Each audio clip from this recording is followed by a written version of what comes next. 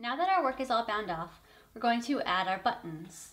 For this, you're going to need a yarn needle with yarn that is either the same color or a similar color to one of the yarns you used in your work. This yarn is threaded through the needle so that it's doubled, and then just tied in a knot at the end. You'll also need 2 buttons. I chose clear ones. You can choose whatever color you think will work best with your work. To determine where the buttons are going to go, simply fold your work over,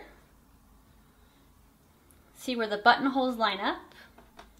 I'm just going to stick my needle through right there so I can remember where the needle needs to be just about.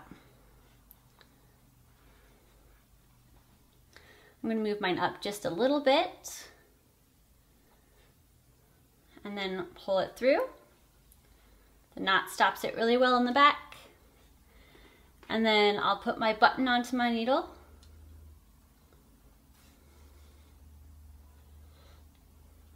Now you're just going to go down into the other hole. And because this yarn is so thick, that actually holds the button really securely. So we're just going to turn it over to the back side and tie it off.